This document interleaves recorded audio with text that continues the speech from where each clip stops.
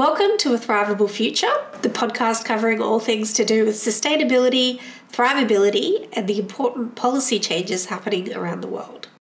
Hi, I'm Rebecca from the Thrive Project, the not-for-profit research and advocacy group. I'll be your host as we talk with our experts and special guests about all the thrivability matters affecting the world today. Before I introduce this week's guest, I would like to recognise Aboriginal and Torres Strait Islander peoples as the first peoples of this place now known as Australia. We respect the elders of the past and present, and we are grateful for the continuing care of the lands, waterways and skies where we listen, learn and thrive. This week, I'm pleased to welcome Nicole Capanna to talk about sustainable businesses, products and living sustainably. Nicole is a business transformation specialist and sustainable living advocate who uses her experience in motivating and leading teams to connect and inspire behaviour change in our community. Welcome, Nicole, and thank you for joining me. Hi, Rebecca. How are you? Not too bad. As we get started, most people think of sustainable living as being fairly self-reliant, growing your own food and collecting water. Do you agree that that's the goal? That's a very hard question straight off the bat, Rebecca. Yes and no. Sustainability is a process. I stopped using the word sustainability because of those exact reasons that you've spoken about. I try and talk more about being carbon conscious, so making personal choices that consider our impact on the earth. I know that's not quite the answer to your question, but sustainability has become one of those words that people sort of cringe at.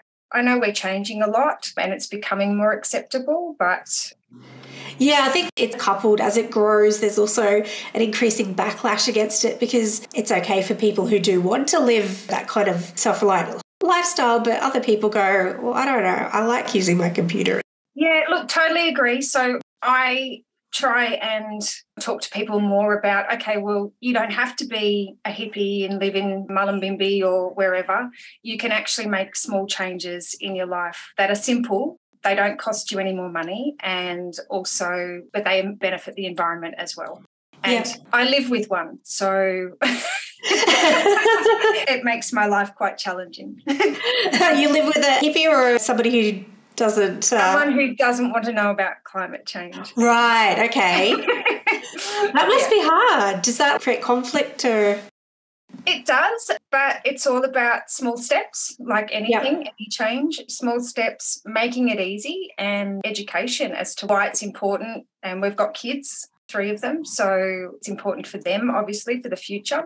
Yep. So it's just trying to understand where he's coming from, but also where I'm coming from at the same time. Yeah, so try to meet in the middle and go, okay, well, we can do these small things. So with carbon conscious, do you take steps to measure emissions that you personally, your household produces or anything like that? Yes, in a small way, I guess. I probably do more than I realise. We work from home. We have solar on our roofs. We have water tanks. So we're self-sufficient in that way. In saying that, though, we purchased a house that was derelict a number of years ago, and we've been making that as sustainable, as in sustainable housing. So trying to utilise the sun and for heating rather than air conditioning. We're certainly not perfect, but we are trying to do the right thing. There are benefits, right? When you're talking about being efficient, that's cutting down your costs as well. Everyone's aware of the cost of petrol and electricity at the moment. I mean, who couldn't be unless you're, hiding in a ditch somewhere. But yeah, it definitely, having solar and owning your own home, it's an advantage and makes life a lot easier as far as making sustainable choices, because landlords aren't always willing to put solar or make these changes on behalf of their tenants, because it does cost a little bit of money and it's a little bit inconvenient. I did an episode previously speaking about sustainable housing, talking about things that renters can do to try and make their houses, not having to rely on the air conditioning and things like that. I know that you've got your own business that you're launching with Buy Sustainable. So when you're looking at adding things to that, what kind of factors do you consider when looking at sustainable products? Okay, so obviously it depends on what type of products, because as you can imagine, looking at something like clothing versus looking at website hosting, for argument's sake, it's a very different process. So if you're looking at clothing, I try and promote local as much as possible. It's still expensive to manufacture a lot of things in Australia, so it's not always possible to find a local solution. Website hosting, there's a number of different companies that are carbon neutral, so as a service. And a lot of people aren't aware of that. One of my girlfriends comes to my house, not very often, we don't live very close to each other, but every time she comes in, she goes through all my drawers and all my cupboards. She's like, I didn't know this was a thing. It's electric bamboo toothbrushes, because you can have the replaceable heads that are all biodegradable. It's about making simple choices. So to start with, it'll be about trying to do the right thing, whether it's about recycling or as simple as buying a compostable dishcloth.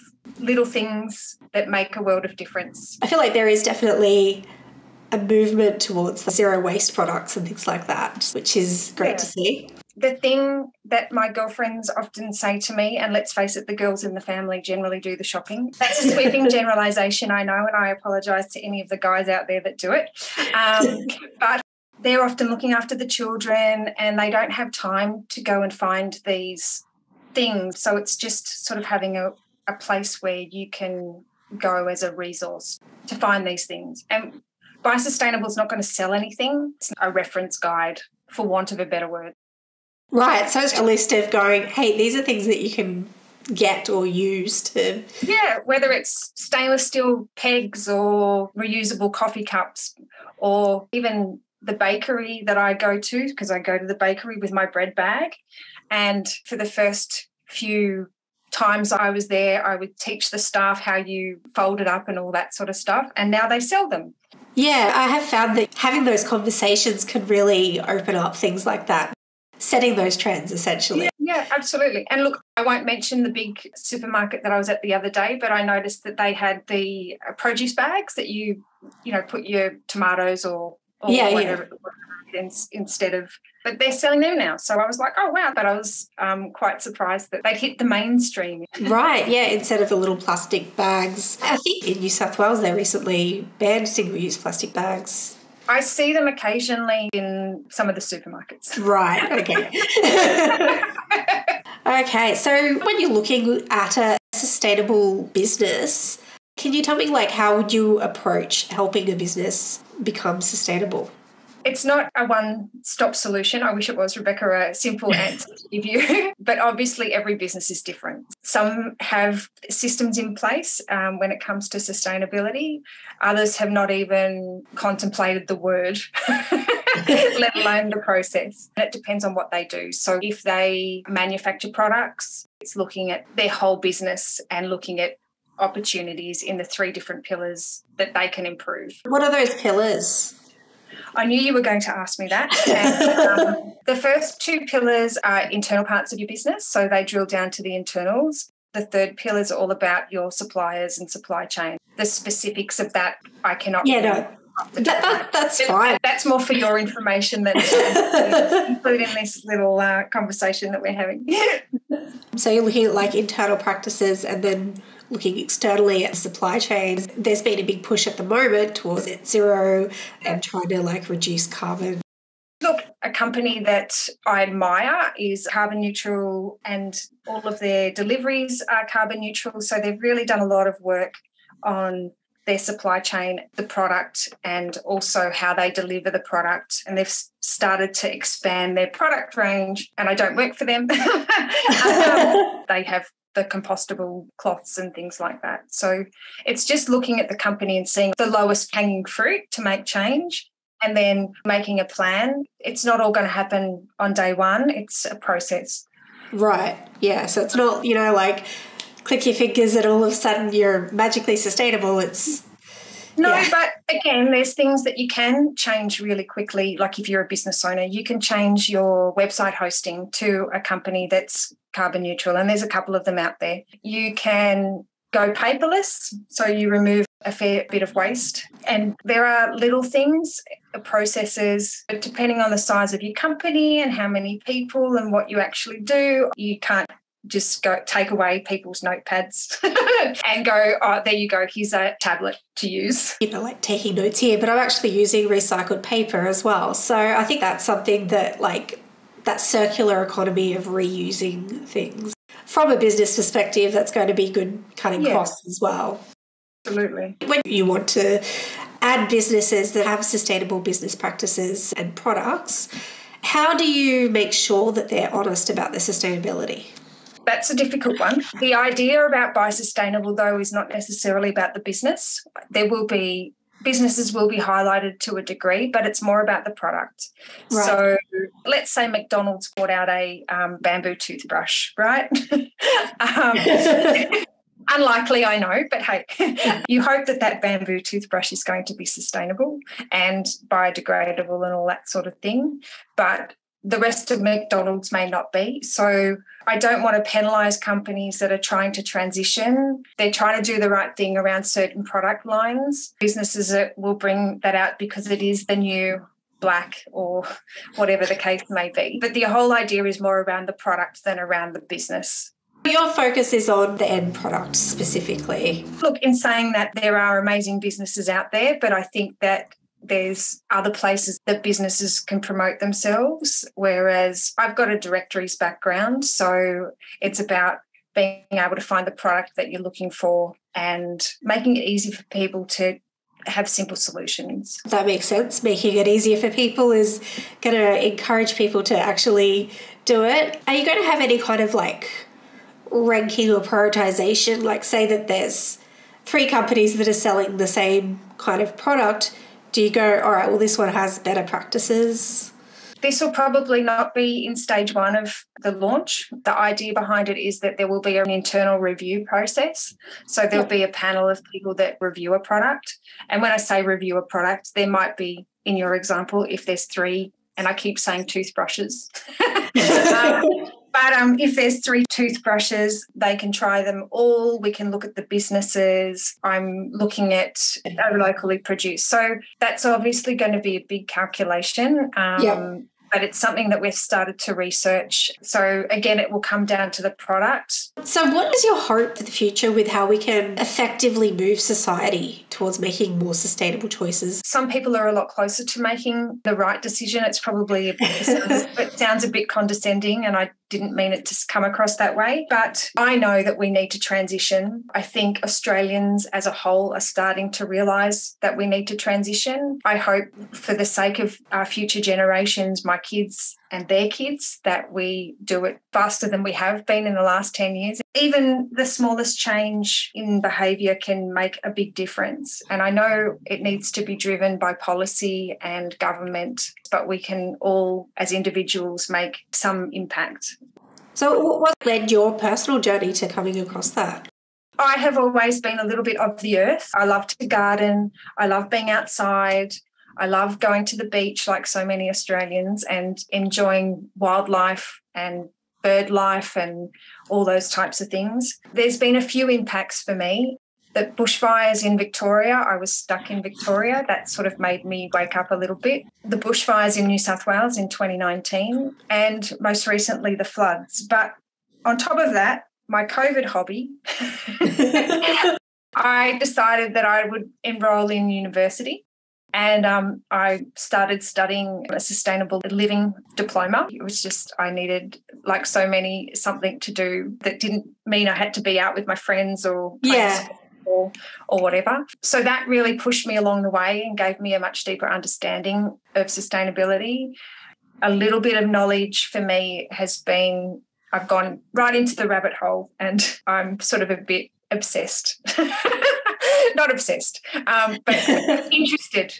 Yeah, I mean, I think that curiosity is such a huge part of having that journey. And it's so interesting. One of the subjects I did at uni was the science of climate change, and I'm not a scientist, don't claim to be still after doing that class. But it gave me a little bit of knowledge about the scientific importance of climate. What is the most surprising things that you learned along the way when you went down that rabbit hole? I didn't realise how I mean, we're talking 2030 and I know it's 2022, but I'd never really thought about, hey, 2030 is only 8 years away. That was a big moment for me going, hold on a minute, this is much closer than what we actually think. I remember where I was 8 years ago and exactly what I was doing and all those sorts of things. So that reality was not something that I learnt at uni, but it was one of those moments in time that made me go, oh,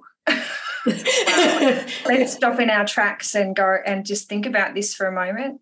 The bushfires in 2019, I was in northern New South Wales and I got a phone call from a mate saying, are you on high alert? And I said, I didn't think I needed to be. And I did. We weren't evacuated, but that was another moment in time that I thought, wow, this is on my doorstep. And I know so many people that have been affected by the floods in New South Wales, Queensland. I still have conversations with people about, oh, this isn't going to happen again, as recently as yesterday, in fact.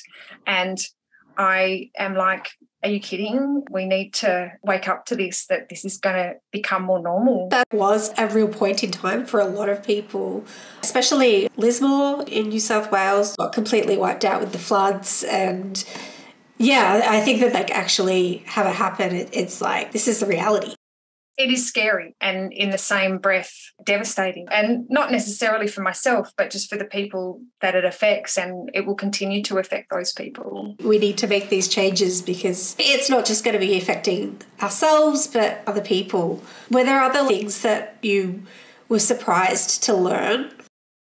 Surprised? Probably not. I mean, I did a subject called Communicating Sustainability. I am a marketer, and that whole subject was all about telling stories. I learned a lot about how if you portray a story in a positive light rather than a negative one, then people are more likely to take action. So they can buy into it rather than the doom and gloom that we've gone about with climate change. I found that very interesting, that the way that we've been speaking as a society about climate change and, you know, we must do this for the future generations, rather than giving it a story of if we do this, it will make our world a lot better. So not necessarily about sustainability itself, more about storytelling. That's an interesting aspect, right? Because I think that people resonate emotionally with storytelling a lot better than they do with facts. Most definitely. Well, I mean, look, I was one of those people, Rebecca, you know, like for years I would be, this is just more doom and gloom about, you know, it's not going to affect me. And it was really a lack of understanding and knowledge about all of those things. But people like Thrive and ourselves need to create a positive story rather than doom and gloom. Like working through hope instead of fear. Absolutely. I love that your work is about empowering people. I know that we don't know each other very well, but that's who I am. Like I've always been that person that people might, you know, how do I do this, Nick? Or how do I do that? And it's always been my passion in life. And I found my purpose with sustainability. It sort of marries who I am with what I want to do. So would you say that you work more with consumers and that end of things? I will probably work with more of the businesses personally. Right. But the website that I build will definitely be consumer driven. There will probably at some stage be a community of people that may want to be involved, much like Thrive. But it's about giving consumers simple solutions. So whether it's choosing a product or like they're renovating or they have to replace their hot water system or whatever the case may be, having that information. I suppose that your goal then is to move society by just like making it easier for them. That's my hope. I hope it's that easy. When you encounter a dismissive kind of like, I don't want to engage with that, do you have a method to pivot the conversation? There's varying levels of disinterest. Some people are happy to have a conversation around that. I try to understand where they're coming from. It comes from somewhere, whether it's a lack of understanding or your job relies on fossil fuels, or it could be anything. So it's really trying to understand where they're coming from, about where their objection is. Once you understand where they're coming from, it makes it easier to relay that message to them. I will never shove anything down anyone's throat. If they don't want to listen to me, that's perfectly okay. You know? Yeah. You don't want to be going, all right, listen, just you've got to do this. Run for the hills. I don't want to be that person. I want to lead people in the right direction by example. I'm certainly not perfect, but it's just about making little choices and trying to do the right thing and trying to, like, a lot of this stuff's complicated, like recycling plastic. It's super hard.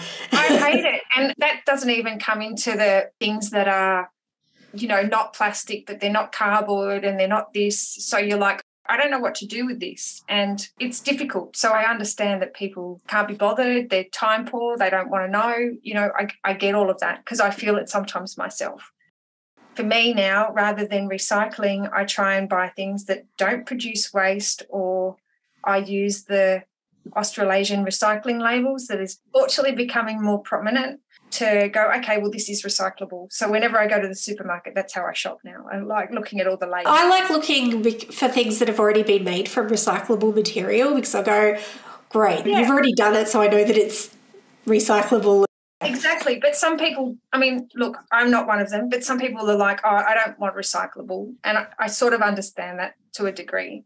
But, if you buy something that's recyclable, it's a step in the right direction. Definitely, better than not, right? Yeah. I still get caught sometimes. The other day I ducked into the supermarket because I'd run out of something and I wasn't anywhere near where I would normally shop. And I ran in and I grabbed this one thing that I needed, and I got home and I was like, oh. Anyway, not perfect, but certainly trying to make a difference. I think that's all you can ask of people. You can't expect people to be perfect. There's always so many desires that people have and conflicts that they're dealing with. Our kids are all grown up, so we don't have to shop for them anymore. But when you have young kids, you need their lunches and their this and their that. And let's face it, not all of us have time to bake or to make all of these things from scratch. So it's just about helping them go, okay, well, if I get this instead of this, at least there's no waste, or there's little waste, or all the waste is recyclable. I suppose one thing that you're doing as well is you're showing that there's a demand for these sustainable products. There's definitely a demand, and I think the more that we request them from our big chains, whether it's supermarkets or other department stores, the more there will be available. I was fortunate enough to spend a couple of years in Western Australia living over there, and they were so far ahead of anywhere on the East Coast that I'd been when we went there, and this was a few years ago now, that I was blown away by the products that they had in even the big hardware store. So, yeah, the difference between different states is quite surprising as well. What kind of differences do you see? I don't know now. I was in Western Australia in 2018, and at the time on the East Coast, you couldn't really get biodegradable bags. If you did, you'd have to go to a specialty shop that was all about sustainable living. Yeah. But at the time in Western Australia, you could go into the hardware store and they had all of those sorts of things. I spent hours in there just going, oh, wow, I didn't know this was a thing. It was quite interesting. But, most of it you do see now. Those are all good changes that we're seeing. And I suppose it also shows the impact that changes from a policy level can propagate down. I think that was definitely led by government over there, which is kind of surprising considering how greatly they rely on mining. If they're at least trying to find a balance. I suppose, even with mining and things like that, I think that there's a misunderstanding of, people think that we only mine coal, for example, which, is obviously got emissions attached to it. But we also mine a lot of precious metals, lithium, things like that, which, have the batteries for renewable energy and stuff like that. So, yeah, I read the other day, Rebecca, that long story, but I'll give you a quick synopsis. My car was actually in Lismore the day before the floods at a mechanic. He rang us and said, oh, look, do you mind if I keep your car for the weekend? And I was like, yep, no problem. Anyway, Monday, the floods came through and it took 2 weeks for me to learn the fate of my car. Oh, no. It survived, but it sent me on this, I guess I'm going to have to start shopping for a new car. And I started doing a lot of research into electric vehicles. I was still sort of very interested after I found out that my car had survived. But what I did find out was that if I was to just get rid of my car and buy an electric vehicle, that it's actually worse for the earth than keeping my current car, because I don't really drive that often. The emissions that it takes to produce the batteries and the car itself, you're actually better off at this stage. I'm sure it'll change to continue just driving the vehicle that you've got now. It's not black or white. It's not you have to buy this product or something like that. If you've already got something at home, buying another one isn't going to be better. I'm going to buy an electric vehicle, I'm going to do this. But yeah, it was something that really surprised me, that I'm better off keeping my car for the moment. Producing the new car creates more emissions than what I'm currently creating by my current vehicle.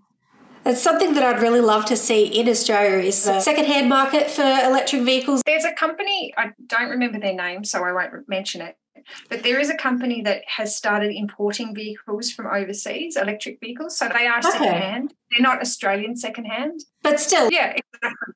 I guess the problem that we have here is the kilometres that you can do on a battery, because Australia is such a big country. But it is getting better. I know that they will expand the network of charging stations. So that looks like it's going to improve in the next few years. There's so many opportunities, I think, for going, all right, well, we need that infrastructure. It's certainly a very interesting time. I wish I was like 15 years younger and just starting my career and had all these, things to choose from. It's a very exciting time, I think, to learn about. I mean, we changed so dramatically when the internet became popular back in the beginning of 2000s, I think was really when it sort of started. But I think those changes are going to be bigger and brighter. That is a really good point, that we have seen these really big, substantial lifestyle and cultural changes, so they can happen. And I think also in Australia, I personally would love to see better rail and things like that. Please. Because I know, like, in Japan, it's like, oh yeah, you can travel like 400 kilometres in half an hour. All across Asia, there's amazing networks of trains, and we're in Beijing years ago now, and we caught a train from Beijing down to Shanghai, and we actually got there faster on the train than we did if you had flown. Wow, that's huge. Yeah, and you're like, wow, that's crazy. It's just better. I don't know where in Australia you are, but I did hear that the New South Wales government were planning a fast rail from Wollongong up to Newcastle. I think that's been in the plans for like 20-something years. So it's like, hopefully that will actually happen. But yeah, the Newcastle to Sydney area has needed that for a while. I grew up in Sydney, so they needed it then. Yeah, exactly. I'm sure it hasn't changed. I've actually done the commute from Newcastle to Sydney for a while, and that was not good. I commuted from Sydney to the Central Coast for a period, so I'm hearing you, and that's only half the way. So Exactly. I mean, even working from home, like COVID obviously had a whole lot of like negative impacts, but we've also seen some positive transitions as well. The ability to work from home obviously takes a lot of vehicles off the road, so it is good for the climate. It depends on your setup at home and how many lights you need to use and all those sorts of things. So it's a lot more complicated than just saying, hey, you're taking a car off the road. But yeah, no, it's certainly an interesting time. We are definitely seeing interesting times, and I like to see us be hopeful for the future rather than have that doom and gloom. Definitely. The doom and gloom's not working. We've heard it for how many years now? Let's start to be hopeful and create the change that we want to see and lead by example. Think about the future generations and how it will impact them if we don't make a dramatic change. Yeah, well, having a positive legacy should be something that we all want, right? Who wants to be known for doom and gloom? No one. Yeah, exactly. Like, his legacy, he, contributed to destroying the planet. No. Well, my mum's generation for a while there, that was the message that they were putting out there, Yeah, that's our generation's legacy. That's great. No. Yeah, no thanks. Let's change that. Yeah. All right. Well, thank you so much. I think that's about all we have time for, but I think we've had a good conversation there. So thank you for joining us. It's really great. Thanks, Rebecca.